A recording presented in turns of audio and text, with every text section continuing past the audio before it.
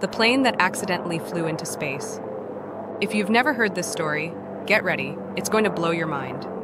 In 1963, a U.S. test pilot named Joseph A. Walker was flying the experimental X-15 rocket Air Force plane. But on this flight, something unexpected happened. Due to slight miscalculations and flight conditions, the X-15 hit over 7,200 kilometers per hour. That's an insane 6 times the speed of sound. Walker soared past the upper atmosphere, flew into space. This made Joseph Walker the first U.S. civilian to reach space. For a few seconds, he was literally weightless, floating in space, inside a plane. The craziest part, this wasn't a space mission, this was a test flight. He came back down like nothing happened, but history had just changed.